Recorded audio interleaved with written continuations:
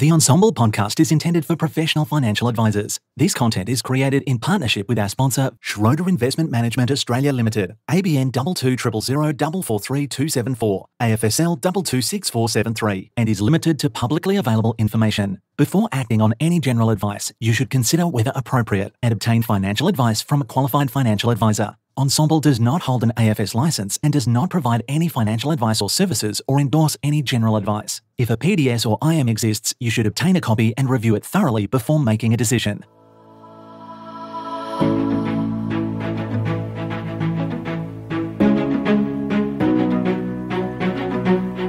Ready to establish a consistent approach to investing that brings rigour to your team and clarity to your clients? Welcome to the Ensombl Investment Philosophies in Action series. I'm Peita Diamond-Titus, and I'm here to bring you practical insights straight from Australia's top financial advisors. In this series, we cut through the noise and focus on the essential steps to building and then executing a powerful investment philosophy. Hear firsthand from our guests as they share real-world challenges and triumphs, giving you clear, actionable strategies to implement in your own practice. Tune in to the Investment Philosophies in Action series and elevate your financial advising with a philosophy that truly resonates with your clients. For 6 decades, Schroders Australia's investment expertise and agility has helped deliver consistent long-term returns for their local clients. With one of Australia's most experienced on-the-ground research teams, backed by over 220 years of compounded knowledge of global financial markets, Schroders clients continue to benefit from their proven investment approach, deep wisdom, and focus on investing beyond tomorrow. Schroders Australia manages assets for institutional and wholesale clients across Australian equities, fixed income, multi-asset, and global private market strategies, including private equity. Hello and welcome to this very special Ensombl podcast mini-series where we're diving into the practical application of an investment philosophy through the real-life experience of advice practitioners and investment gurus from within the Ensombl network. I'm Peita Diamond-Titus, and the guest joining me here today has degrees in law, business and accounting. I'm amazed he survived all of that. He's the founder and managing director of Family Wealth Advisory, and like myself, is based here in Sydney. Welcome, Michael Bova, and thank you so much for agreeing to share your investment philosophy journey with us. My pleasure, Peita. Absolute pleasure to be here. Oh, I'm excited to get into the nitty-gritty. So this is episode 2 of the Investment Philosophy series, and our focus for this episode is really capturing the steps, to implementing an investment philosophy. So before we dive in, I just want to get a bit of context first, actually. So in terms of, clearly, woefully overqualified in your background. But when you first started in financial advice, what area did you specialize in initially? So obviously coming from a background in law and accounting, we're very strategy based, and I definitely love the strategy components. So we tended to focus more around family business owners. Right. Tends to be a lot of complexity around strategy, helping them with asset protection, tax planning, but really at the heart and soul for us is the controlling the cash flow. Right. It gets a little more complex with family businesses because cash flow sits generally within structures, and then how do you most tax efficiently get it out? So They tended to be our starting position in terms of our core families that we started looking after, and then we sort of built our practice out from there.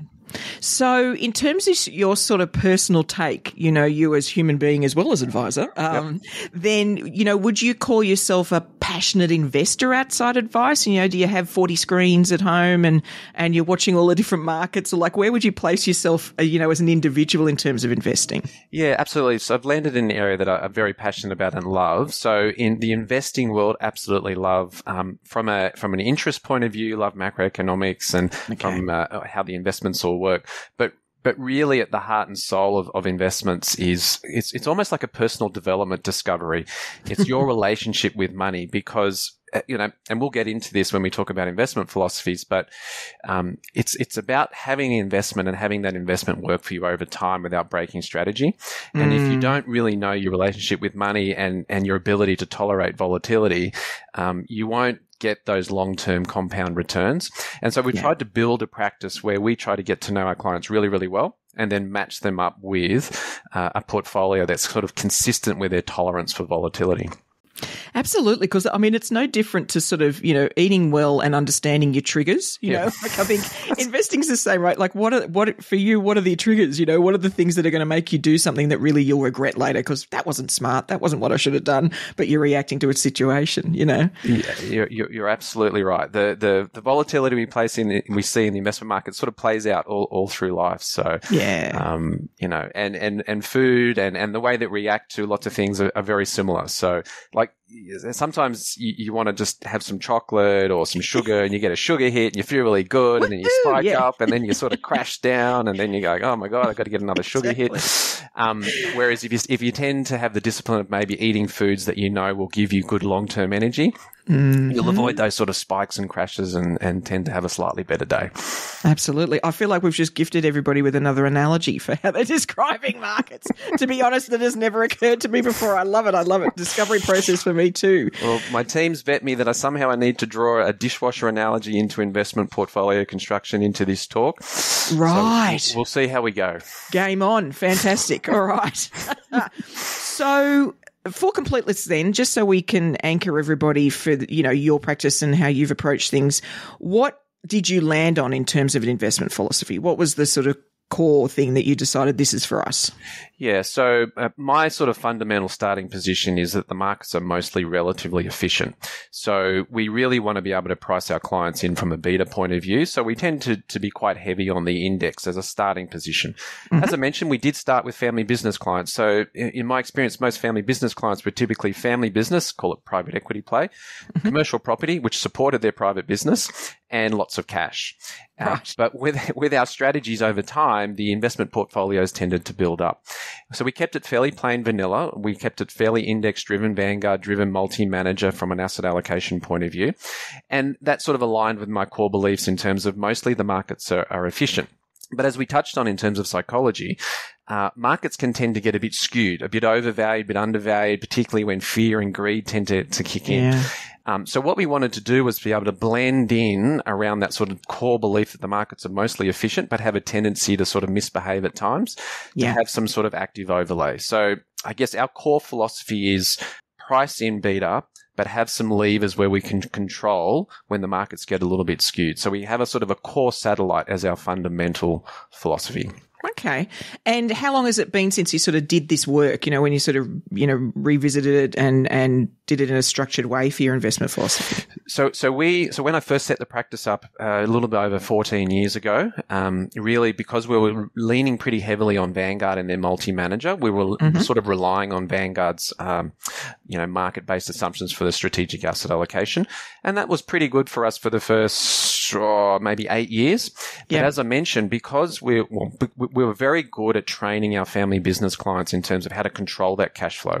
And before we knew it, all this cash flow was driving in and the portfolio was just kind of portfolio assets were building around us. So we went from 30 mil to 80 mil to 150 mil. We're now sort of north of 250. And so as that got bigger and bigger, we needed a more sophisticated solution there. And that's when we started to look down this more managed account solution. And it was in 2019 that we launched our official family wealth portfolios, which we do in conjunction with Mercer, who sit as our investment manager, and Brad Matthews as an asset consultant as well. So both of them sit on our investment committee, but we did spend quite a lot of time before we launched the portfolios in terms of mapping out our investment philosophy, the construction of the portfolio, what it would look like, and then sort of launch it and off we went. So I'd say the first, 9 years, we were leaning probably heavily on AMP Capital and Vanguard and blending up their SAA. And then from 2019 onwards, really leaning heavily in terms of Mercer's capital market assumptions and Brad Matthews in terms of our SAA solution. Perfect. Okay. So it's had some time. You've had some time to sort of let it embed, despite the fact that, it's just before COVID. So I'm sure that we'll get into some nuances around that if you've launched something just a year before everybody goes, virtual. We were very lucky there from a timing perspective because we didn't preempt COVID, but being in a position with managed portfolios, and obviously we'll go into some of the benefits of those, but one is the ability to move quickly and move everyone quickly. And COVID, the market was bouncing around 5% on a daily basis. was. It was very, very volatile. So we were in a sort of a uniquely beautiful position where if the investment committee decided to make a move on a change, we could do it overnight. We could just execute it across the entire portfolio. So that played out very well for us, despite it being very, very volatile times. Yeah, perfect. So let's I think it's great to start with the advice team. So you've got the concept, you sort of you know what you want to do. How many advisors are in the practice? So there's 3 advisors in the Sydney practice. We've got 1 advisor who operates down in Sylvania waters. Okay, and then the rest of the team around them, what's the sort of total practice size? Yep, so we've got 1 GM. We've got a practice manager who also operates as my EA and CSO. We've got 2 associates in the practice. We've got another CSO. We've got 2 paraplanners and 1 administration, and we've just recently brought on a chief technology officer, a CTO. Okay, so quite a crew there. So I'm curious, let's narrow in initially on the advice team. So was there a job to sort of bring everybody on board with this? I mean, we've all been in and out of a number of practices, and invariably if you sit in a room with a group of advisors, there's always, a different take on investing or markets or what their preferences are. How did you manage that process, and how involved, were they in the sort of selection or the vision of what the investment philosophy would be? Yeah, look, that's a really good question. Luckily, or unluckily, depending on how you view it, when we constructed the investment philosophy, it was just me when the practice was first born. In 2019, when we really rejigged it and dived very deep in terms of not only documenting the investment philosophy, but really sort of building it out in a well-constructed portfolio, once again, I was still the only advisor. I had my advisor down in Sylvania, but really I was still kind of sitting at the heart and core of it. Okay. So it was more myself and my beliefs working with our investment managers and building it out. So when we've only just probably over the last 2 to 3 years started to scale up a bit and bring on the other advisors. So that's been more about a journey about passing on the investment philosophy, and this is why we do what we do. But that's part of the culture of why people come and work for us as well. So if someone was a very active, they saw themselves as an advisor and adding value by being a very active manager and picking this stock, and this wouldn't be a good home for them because it's not consistent with our investment philosophy. It wouldn't be consistent with our culture and how we work with our families. We want to work with our families, control their cash flow, get it working for them, get that compound interest, the eighth wonder of the world working for them. Be clever around the edges about the portfolio. So we're not dismissing the portfolio, but we're not there to try and time the top and bottom of the market. We're not trying to say that BHP is better than Rio, and we're not trying to add alpha that way. We're very focused on the strategic side. So that conversation with the advisors was probably just part of the onboarding process. Yeah, okay. And it's a bit of a filtering process as well, because we'll attract the advisors that are attracted to that sort of philosophy. And that's powerful, isn't it? Because really it's one of the values of the practice, for any practice. Oh, absolutely. Yeah, absolutely. As I said, it really goes to the core. Like at the core of our practice is really understanding our clients' relationship with money and helping them with that journey through life. We'll help them control with really clever strategies. We've got a great investment committee. One of the really good things, and one of the reasons I decided to move down that professional, outsourcing the investment mandate to professionals, is what they bring to the table in terms of their skill set is so different to what a strategic advisor brings to the table. Right. So whilst I could run investment portfolios initially, when we started to need to get a little bit more sophisticated, they just bring a totally different skill set. In terms of what Mercer brings in terms of their capital markets simulator assumptions in terms of portfolio constructions, correlation, like it's all very well and good to pick a fund, but if that fund is very correlated with another fund in there, then we're not really addressing the volatility component. And we're talking about clients' relationship with money and dealing with volatility. So there's a whole sophistication that goes to portfolio construction that really is a skill within itself. And then even the fund selection. I mean, they've got 1,500 analysts constantly interviewing each and every fund. We just don't have the resources. Yeah. And nor is it sort of my lane. It's not really where my passion is, to want to go and interview investment teams and are you delivering on what you're saying your mandate is? So they've really brought a lot of heavy lifting to the table, and as has Brad Matthews in terms of that. So I'm really glad we've outsourced that to professionals. And then their mandate is to say, well, what's the family wealth philosophy? Like long-term intergenerational wealth.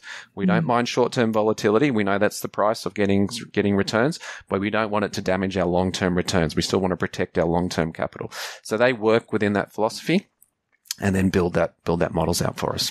And it's an interesting, because, I mean, you almost answered the question before I asked it, but it's, you know, as you were forming this, even though, I mean, we're talking about implementing here, but as you were sort of forming this for yourself and revisiting it back in 2019, then it's a bit difficult to have conversations with yourself. Like, right? I mean, maybe when things get a bit busy and stressful, maybe we talk to ourselves, but generally that's a difficult thing to do, isn't it? And so it then naturally fits that was part of what you reached out for, was that, you know, external people that could sort of be part of that debate, part of that conversation. It was a really good exercise to go through, because it really makes you focus on, do you really believe in what you think is your philosophy? And then when this sophistication gets built around it, it really does make you say, yes, I do believe in this, or look, there's a nuance here. We need to build that in because I wasn't aware of that. So it was a wonderful exercise to go through. Initially, when I was building it out and starting to put a managed portfolio together, I was looking at a solution maybe through State Street or BlackRock, because they were more index type driven. Yep. And I just felt it didn't quite deal with those parts of the portfolio that we wanted to be able to pull levers on, where we needed an active overlay. Right. And so that's why we landed with Brad and Mercer, because it gave us the ability to have a core, deliver on the core, but pull levers. Like as a perfect example, when the bond market rallied and rates sort of almost fell down to zero, that's wonderful. But really the risk there was, were rates going to go deeply negative, or was there a chance that they could reverse and go up?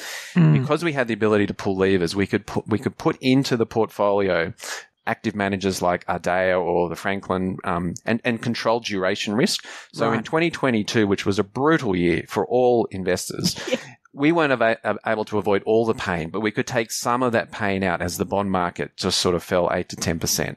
So it's the ability to sort of pull those levers. But that's that focusing in terms of your core philosophy. And it's really critical to land on that, because the absolute worst thing you can do when the markets get super volatile is to change your investment philosophy. Because you said, oh, I believe in this. Oh, it's not working well for me. I'm going to change philosophy. And that's where you can really damage yourself. So if you're going down this path, you really want to get to the core of who you are, what you believe in, what is that philosophy, and try not to chop and change it, because you'll only really hurt yourself and damage yourself. Absolutely. And it's the worst case of fair weather friend, when you're jumping around like that. You've got to have at its core some beliefs. It's probably, values is a difficult way to describe it. It's just beliefs, things that you feel are true. Or real. And that's got to anchor you, doesn't it? So that then, because there's just going to be, the last few years have demonstrated this. Who thought that we'd have to cope with a market that was dealing with nobody traveling anywhere in the whole world?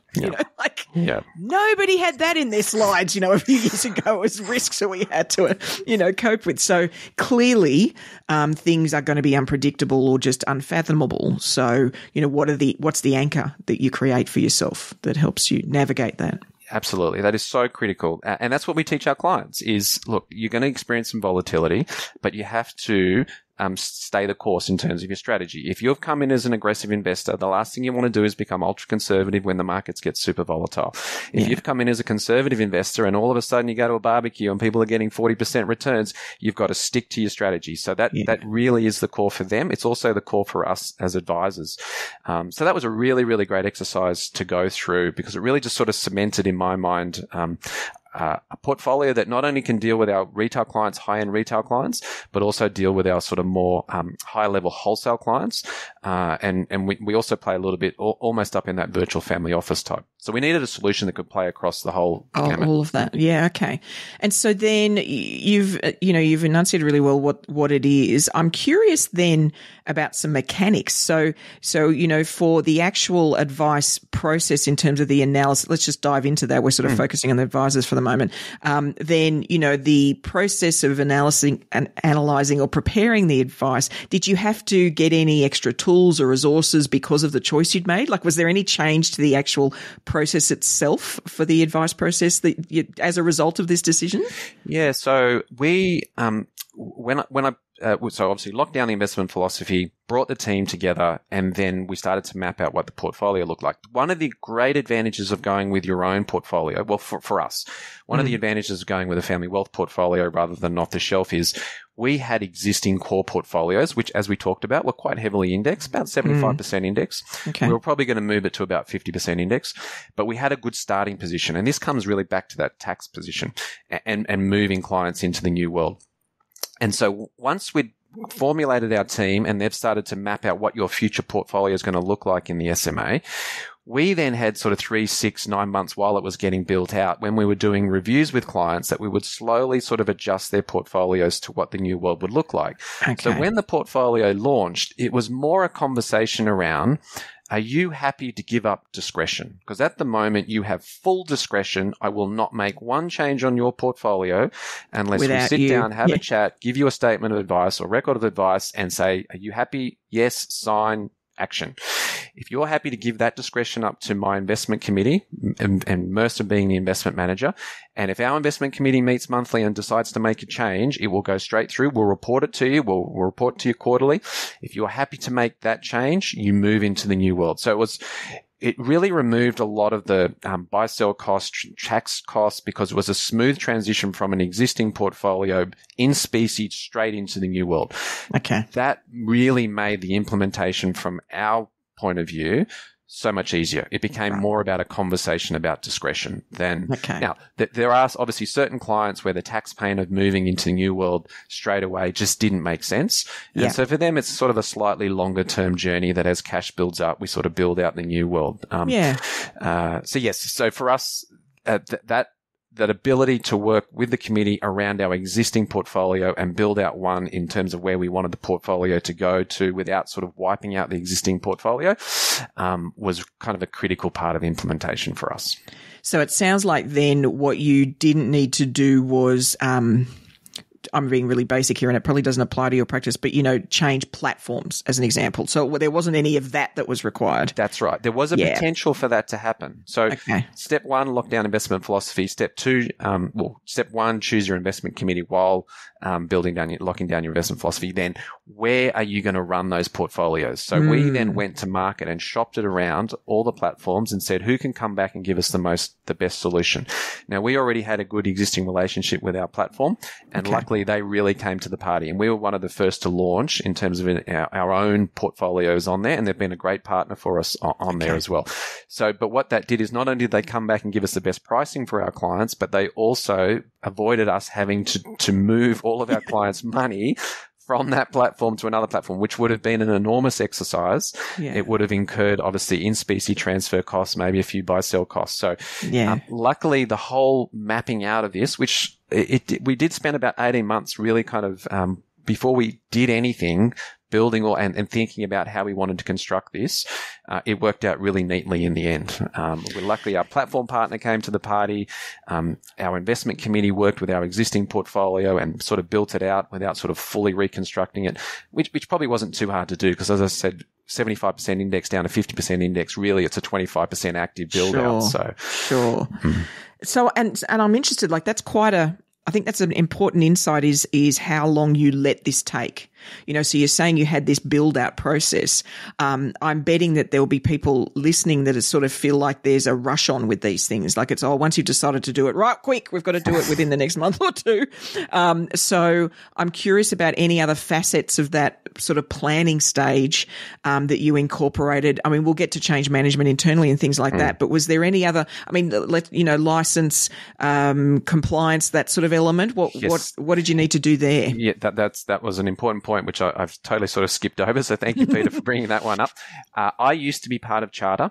And so when I first set up, Charter were really good. They were part of AXA, and they cash flow you into your own business. So I started with no clients, and I thought, okay, but they give you the cash to get through 12 months, and hopefully you've signed enough clients and you can refinance through a bank. So luckily did that. So they were a good partner, but over time we just found it was probably, not that there was anything wrong with it, but it was probably time to set up our own license. Right. And the thing that really pushed us over the edge to do that was to give us the flexibility and freedom to run our own managed accounts. And so really we did that transition out. So there was quite a bit of change over that period of time because we were going from Charter to our own AFSL.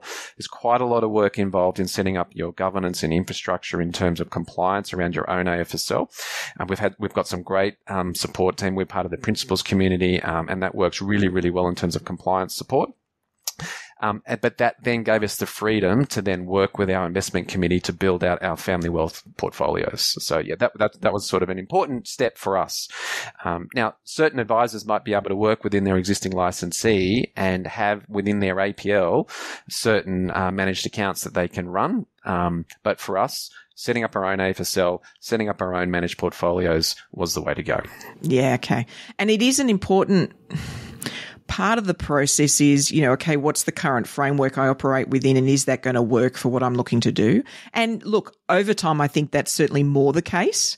You're talking sort of 4 years back or even longer. I mean, now I think a lot of dealer groups are realizing that this is more what advisors need. They need to be able to determine their own future on this stuff. So I think it has changed a bit, but it is an important consideration, isn't it? Is the current place that I'm sitting in gonna let me do what I really feel I need to, not just want to? Yeah. And look, there's some great managed account solutions out there run by some very big institutions. So, I'm sure that there's solutions there. I guess step one is a managed account the right solution for you and your practice? If it is, do you want to do your own, or do you want a white label or potentially just use an off-the-shelf one where at least I can sit down with my investment committee and we can have chats and have discussions around the direction of where we're going. Now, obviously, they bring to the table a certain skill set, and so I wouldn't come outside my lane in terms of calling out their skill set, but also I'm managing clients and volatility. So, at the heart of what we're trying to do is get risk-adjusted returns. We want to get market-based returns, but with lower volatility, or slightly above market-based returns with similar volatility. So that's kind of our key mandate. And I don't know, just working with our own framework, I think that works really well for us. And it is interesting because, and it's something that as an advisor, you can notice the difference between us and, say, teams within a large fund management business, say, is they're just that bit further distant from the end client, from the end person's money. And so I think having a connector from the people debating in a room to the actual person that's going to have to discuss this with the client, that's really important, because ultimately you've got to be able to connect those things. That's got to feel real. And even if there's a very valid reason for that decision, you've got to be able to then share that with the people whose money you're doing that to, you know? I love being the guardian for our clients in terms of this is their money, this is their family wealth. We're the guardian in terms of making sure they're getting the right asset allocation. So that's really important. But also ultimately the investment manager. So if for whatever reason Mercer wasn't working out for us or Brad wasn't working out with it, I can't see a world where that's not the case. But imagine that we thought that something had changed.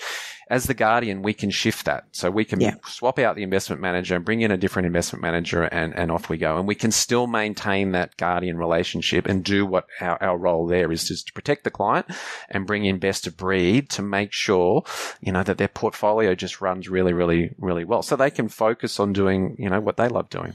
Yeah, absolutely. So let's go a little broader than just the advisors then. You've got, a team around them. I'm actually interested in how involved they were in any of the initial research, that project you talked about. Like, what stage did you involve them in? How are we going to roll this out, and their insights or their take on how that could go and what they needed to do? Yeah, so I think the team's involvement really ramped up once we got to the implementation part. Yeah. Because I don't want to understate how much work is involved moving from one world to another. Okay, so but for us, it was worth it. Like it was in the client's best interest to do it. That they're better off. Our practice runs more efficiently, but ultimately, I think the client gets a better result. So for us, it wasn't a choice. Yeah.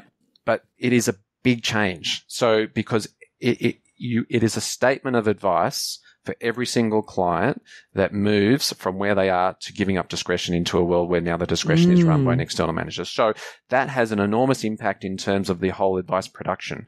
So now we probably could have timed this a bit better. So we moved licenses. So that's a new statement of advice. And then 12 months later, majority of people moved into these management. So that's another whole statement of advice. So my paraplanning team, associate team, they were just under the hammer. They were getting smashed for about 2 years, with just so many statements of advice. So that was an enormous amount where their involvement was, they were very, very involved. But luckily got a great team and we sort of got through that period.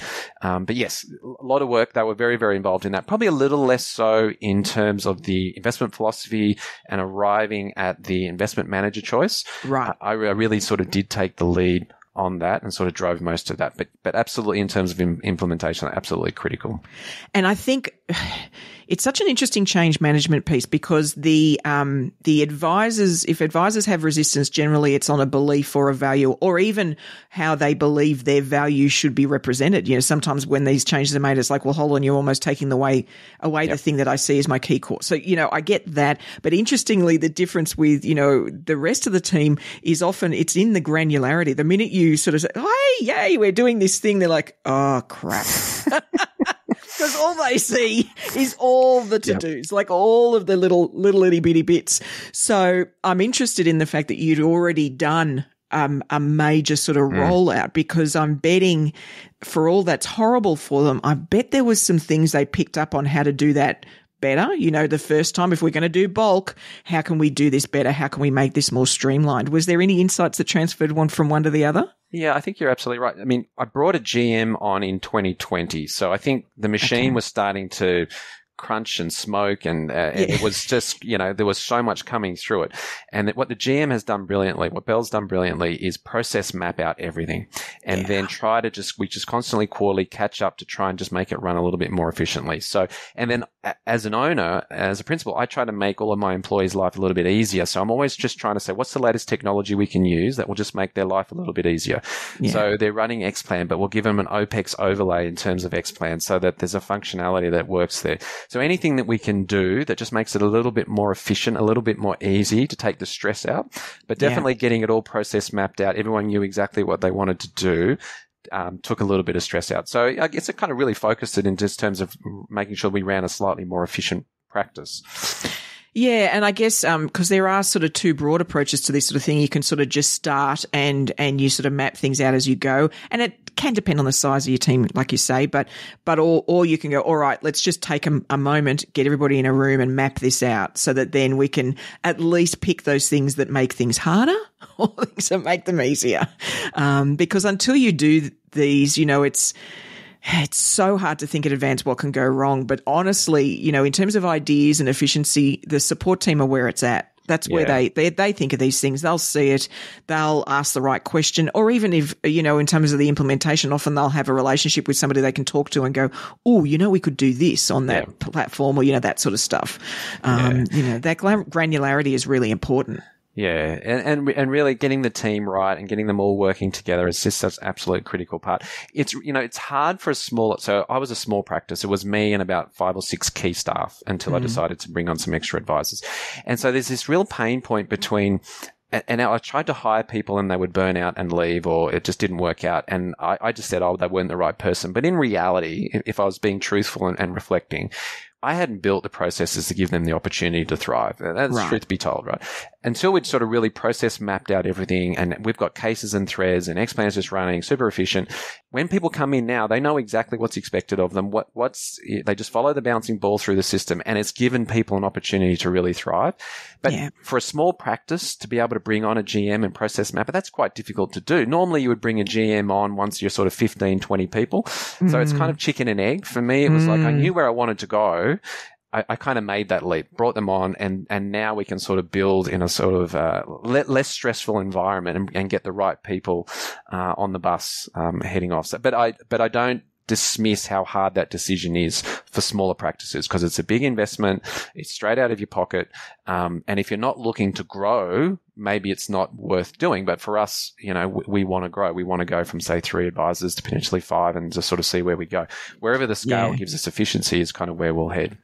And look, it's an interesting thing, because you're right. Historically, the view has always been to get that, was it corporatized? There used to be an expression they used for when you did that to your practice, and it became something more structured and a GM or something like that was how to do it. Interestingly, I think, now potentially a smaller practice might have the opportunity to just get a consultant in for a bit, get somebody in who can just spend time asking questions, boxes and arrows, really lay it out, because you're right. It can transform how you do things.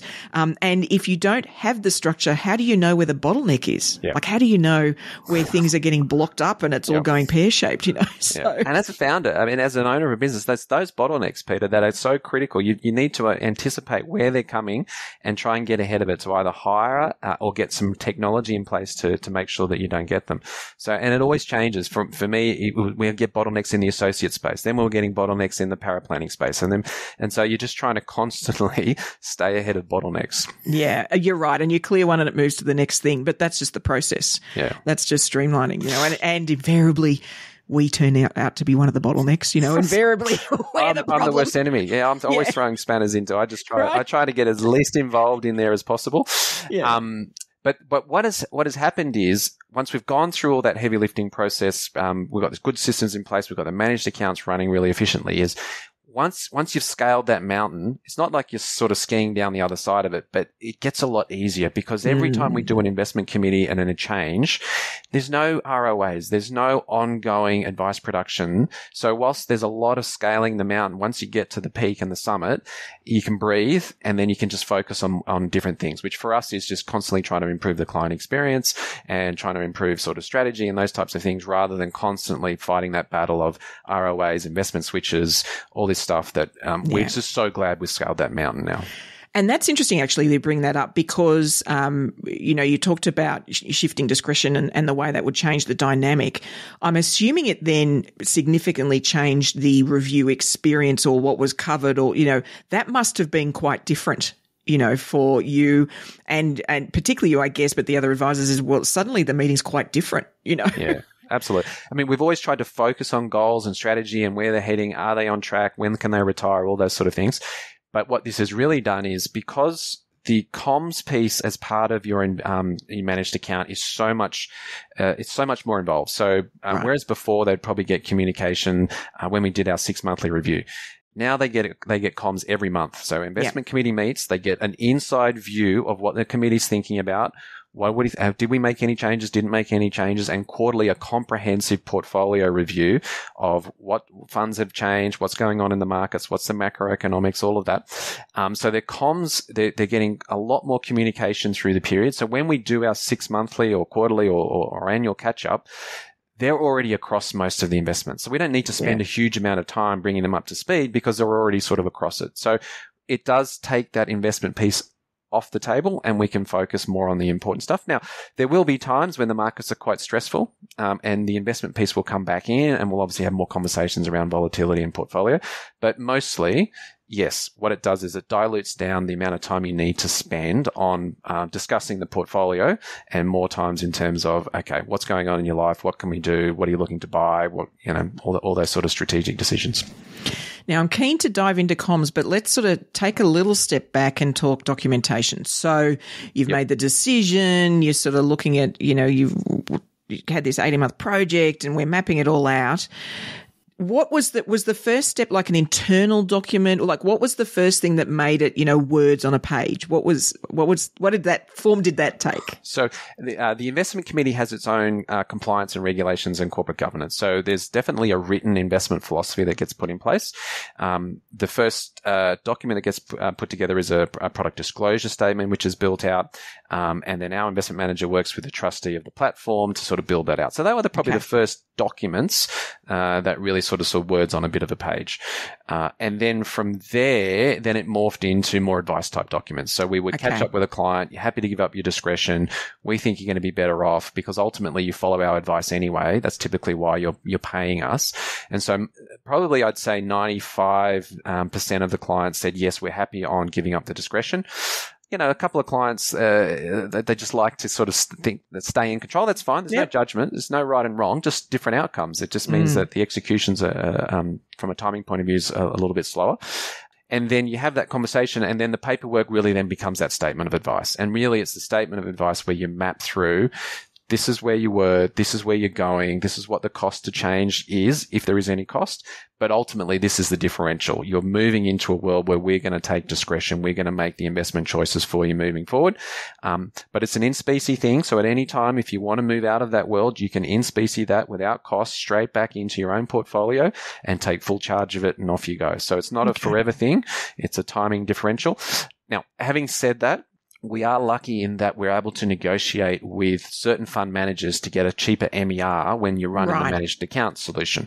So if they did decide to exit and in-specie back out of the managed account and that cheaper MER fund is not available, then that would end up being cashed down and they'd have to buy the slightly more expensive one. But for all intents and purposes, mostly it's you come in, if you're enjoying the experience, you stay. If you're not enjoying the experience and you want to take control back and make your own investment decisions, it in-species straight out, nice and clean. Okay. And so, you talked about a PDS, which we all know, is required and incorporates all sorts of things. It's generally not done as something that, a potential client will go, ooh, let me sit and enjoy and read through this document. No, I'm curious.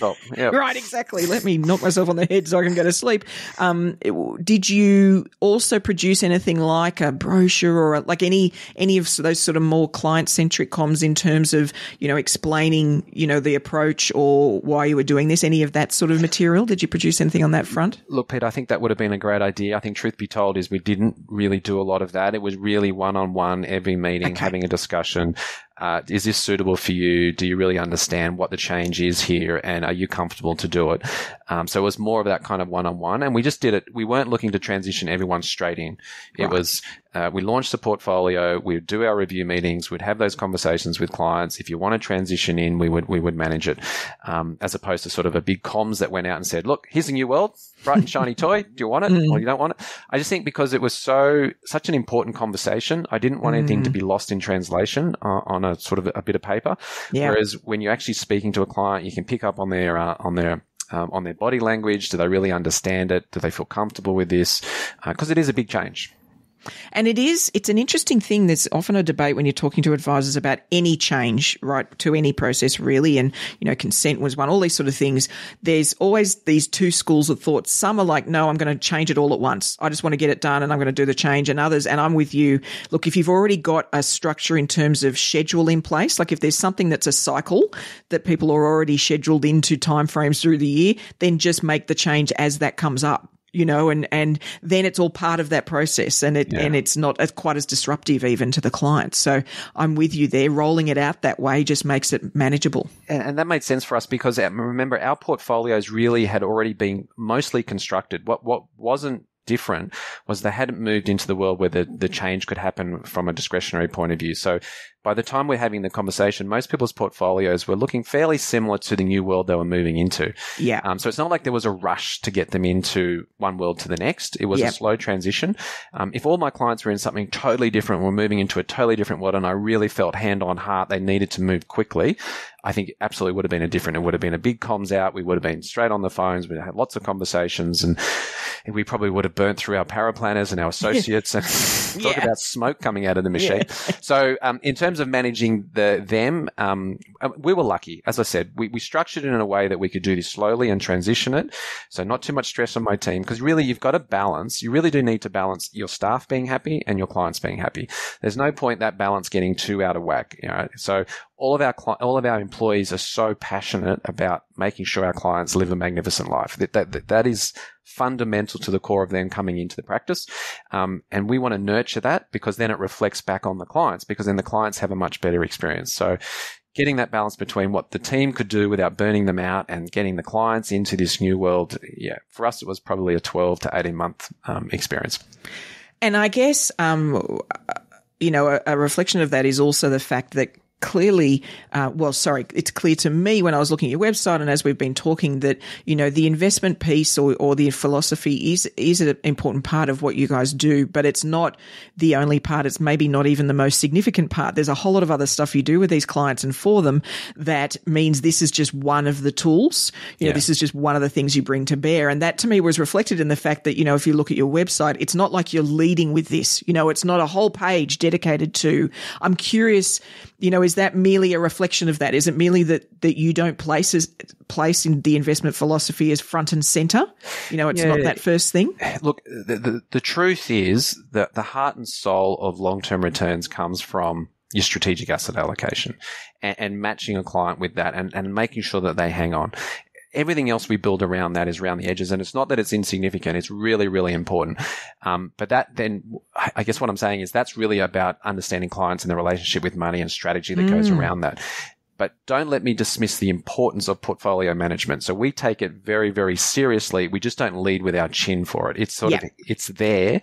And we do have some high-end families that come through the door who are used to getting, investment bank type solutions in terms of sophistication around portfolios. So they're expecting, a very professional solution and being able to leverage off Mercer, the largest asset consultant in the world, to be able to construct and build portfolios that can match the sort of solutions you've been used to receiving. So they want to make sure that they're getting a very, very good solution on portfolio management. But once they understand that that is running, it doesn't become the central cornerstone of what we do for them. Now, some clients are a little bit more focused on the investment mandate, particularly in that kind of wholesale space. That they like to have a little bit of the sizzle around the steak and it gets a little exciting and all that sort of thing. But ultimately, the core is making sure that core portfolio runs. It's professionally run. And then we can sort of focus on those strategic things. Because if you get the strategic wrong, you can have the best portfolio in the world. If they sell at the bottom, irrelevant. Totally irrelevant. So really, the strategic part is so critical. So we tend to lead more on the strategic side of it.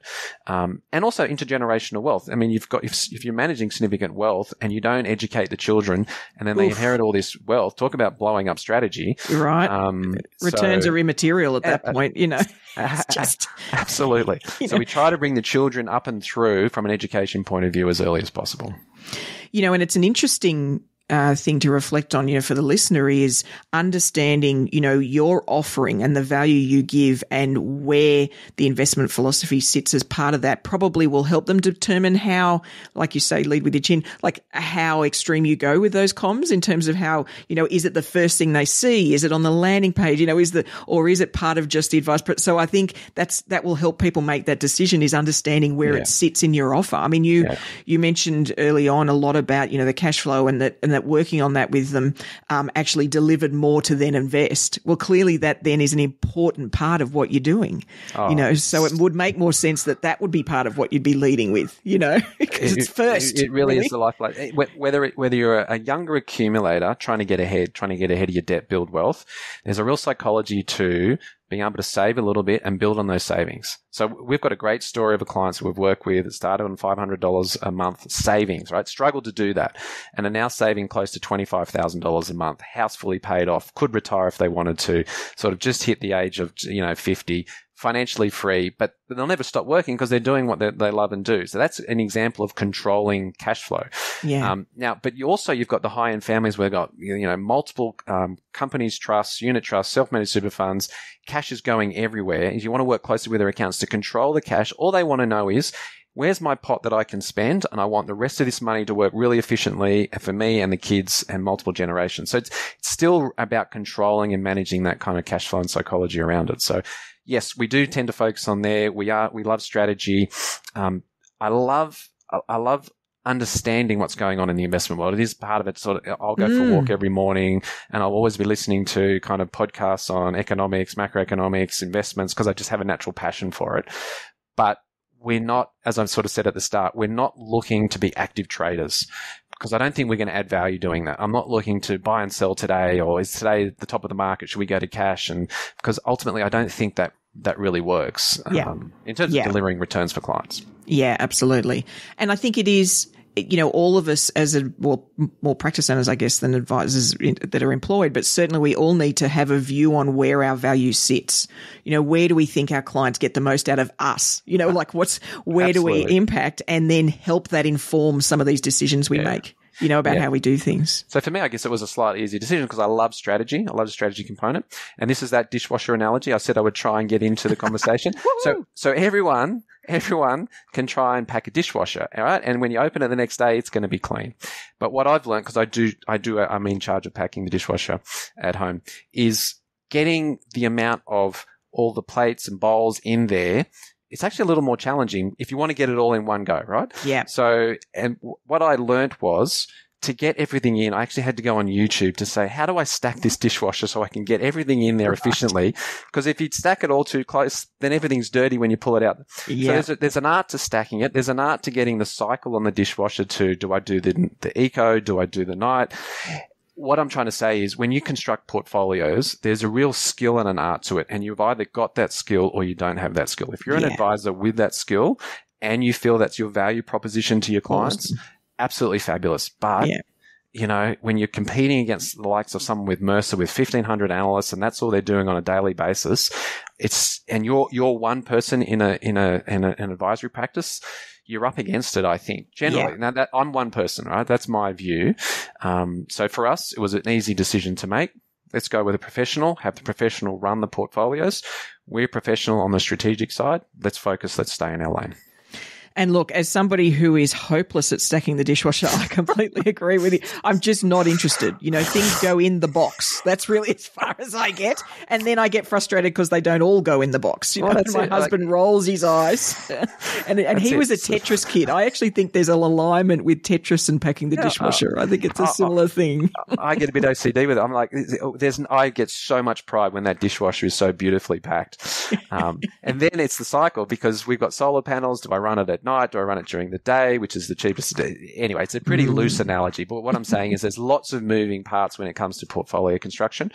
Either do it in-house, but just get it right, or bring in a professional and get it right, because those 0.25% return differentials, or even just stripping out some of the volatility and getting similar returns, take some stress out of your client's journey, which ultimately means that they're less likely to break strategy and they're going to have a better experience through the journey. Absolutely, absolutely.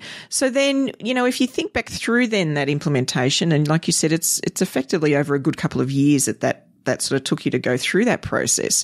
Were there any surprises out of that? Any things that were easier or harder or came out of it that you just didn't expect? Yeah, that's a good question. I don't know if there was too many surprises. It was, there weren't always easy conversations because clients were used to a certain way of doing things for 8-9 years. And then all of a sudden, trained them to, hadn't you? Yeah. And they said, look, do what we tell you to do, and your portfolios are going to grow alongside you, and you're going to have a lot of financial freedom and choice. And it was working. It was working really, really well. As I told you, the fund was just growing because everyone was being such great savers and building wealth. And so the conversation was, which I think was surprising to me, was, well, why would I change? Because this is working and it has worked. So why do we need to do something different? And I guess the conversation then was, yes, it's worked. I'm not changing the methodology. I'm not changing the philosophy. I'm just changing the execution. I want to be able to, now that we're running more money for you, to execute and deliver and just get those little 0.25% differentials in terms of it. So it's the same, but different. So that probably would have been the surprise that I hadn't really thought through, where they thought, wow, this is great. This is working so well. Why change? Yeah. And it isn't it because, we use the expression change management when we talk about staff, but, it's probably a valid thing for clients. What's the change management exercise? Because you have trained them well. They all know how to turn up for the meeting and what you're going to cover, and this is what I've got to sign. And, and when anything's outside of that, it's like, wait, what? Why is this different? We're all human beings like that, aren't we? Yeah. Our clients, they love to hate us. They love to hate us because they know that we're in there going to soak up any excess cash. And so we like to metaphorically be sitting at the kitchen room table whenever they're sort of talking about money, so that they can make sort of good decisions around sort of better. It's not that there's a good or a bad thing in terms of buying something, But if it's something that's not going to get them closer to something that's really meaningful to that family in terms of a lifetime goal, then we want to be metaphorically in that living room, making sure they're making the right choice at that time. Yeah, it's the conscious thing. It's just doing it consciously, isn't it? I mean, who cares if they want to buy a giant giraffe statue that sits in the yard? That's not the issue. It's that they love it, that there's a reason behind it, that there's something they're going to value every day and go out and go, this is fantastic, you know. So it's that conscious decision. I'm right there with you. I haven't seen that goal yet, but I look forward to seeing that. You know it's going to happen now. We've put it out into the universe and one of your clients is going, that sounds like a great idea. And you'll think of me. I'll be going, why am I thinking of a giant giraffe statue? Yeah. It's something to do with investment philosophy. I just can't quite, And look, we've covered a lot of the challenges, like you say, and you know, the clients having to make that change. Was there anything else that was particularly challenging out of the whole exercise? If you put it to your team, was there anything that was like, whoa, that was really hard? Really, it was the workload. So the workload for me involved in terms of the time and energy spent in terms of nailing down the philosophy, getting the right team. That really, I had a lot of meetings. They really did burn up a lot of time that I could have been spending with clients. So that was quite challenging. Yeah. But glad I did it because it's really sort of set us up. And then in terms of the staff really sort of fell in behind me, there's a lot of work in terms of this change. And so I guess that was probably the most surprising thing. And that's the thing that really does need to be managed is you make a decision. Don't just make a decision and think it'll all just happen. Understand the implications of how it's going to impact your team.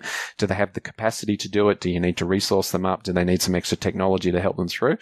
They're probably the main things. But like looking back, lots of heavy lifting, lots of heavy lifting, but absolutely worth doing it.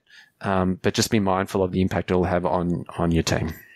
And anything else, you know, if people are sort of thinking along these lines, then either that maybe you would do differently now reflecting back, or just tips that you go, hey, if you're embarking on this journey, is there anything else that you'd suggest people sort of fold in or take into account when they're implementing their investment philosophy? Just really hone in on that investment philosophy. What is it that you feel is your value proposition? What is it that you feel is your belief, core belief in terms of how you think the markets behave? Do you think they're efficient? Don't you think they're efficient? Do you think they tend to get a bit overvalued? Are you sort of an index driver or you're sort of an active manager? So index has really become super popular. The challenge with index, and this is why I'm glad we've got the levers in there, is that it used to be 5% of the market, and on some analysis now we're getting closer to 50%. Yeah. And so there's this kind of inflection point where all the money now is a momentum play. So money goes into superannuation, goes straight into the market, goes straight into an asset allocation, straight into the, an index solution. So while employment is strong, you've got this money washing in, driving the market forward. If unemployment starts to go up, all of a sudden the momentum comes in. So the valuations tend to shift a bit. So you want to be able to pull these levers that's saying money going in, if the vals are looking a bit stretched, geez, it'd be good to have a value manager in there, probably just sort of protecting yourself a little bit. Yeah. And so just to be able to sort of pull some of those levers, because I do get a little nervous when sort of index is sort of rising at such a rapid rate. I think the volatility in the market, because you can imagine if people panic and they pull the money out, if they press sell on an index, it comes straight out of the market. If you press sell on an active manager and they're carrying 10 or 20% cash buffer and they think the markets are a bad time to sell, they can cash you out from the cash fund.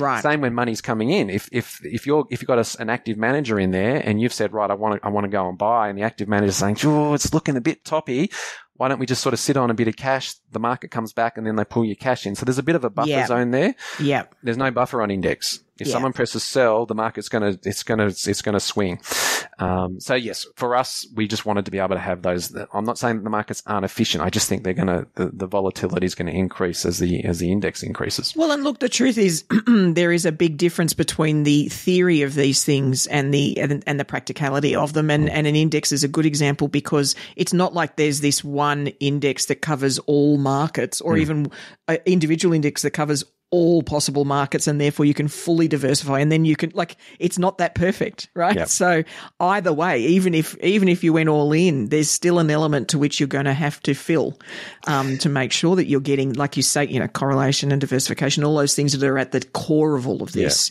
Yeah. We don't have all of the tools at our disposal required to even implement that perfect sort of approach, as a philosophy. So, and it makes it challenging. I mean, this is probably not so much an investment decision, but from a governance point of view, at the moment you've got index. Index drives money into bigger companies, so there's an incentive for companies to keep getting bigger and bigger and acquire smaller ones. They get more in the index, they get more money. Cost of capital goes down further, so they can acquire other smaller companies with higher cost of capital, and then you get these mammoth companies, and you've got less competition. So that'll sort of play itself through, but that'll be more of sort of political decisions, I think.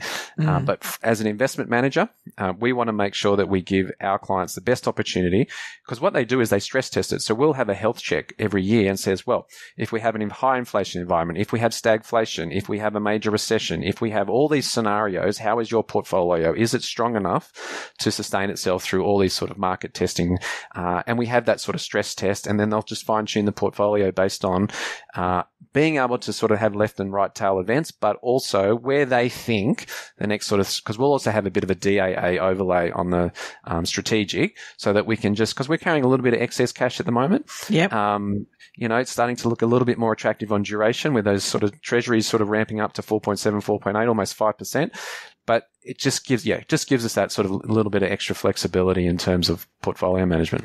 Yeah, absolutely. And the stress testing is interesting, not just from getting some comfort for, say, yourself, your team on the approach, but also that's a great thing to be able to share with clients is, hey, they're just thinking about all of these possible scenarios, and the clients are like, wow, I couldn't get my head around all that.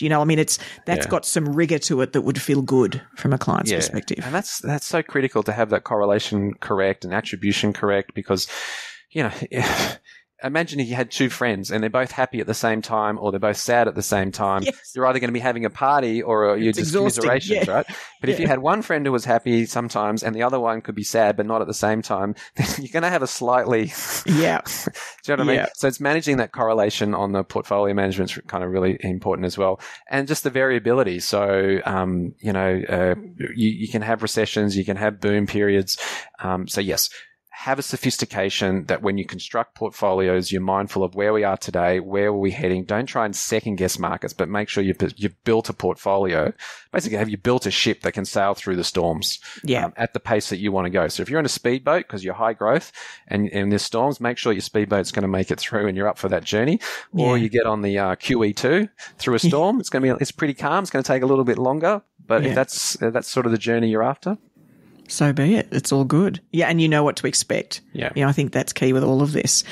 Look, Michael, thank you so much for being so open, with the process you've gone through, and really generous with your time. I know this will be incredibly helpful to the listeners, and they've got a whole lot of value out of that. And, to see through your eyes over quite some time, the way that's evolved and the way you implement it has been fantastic. So thank you so much for coming on the series. No, thank you, Peter. I love listening to you on the podcast. I can't wait for the next Advisor Tech one as well. So it's an absolute pleasure to be here with you.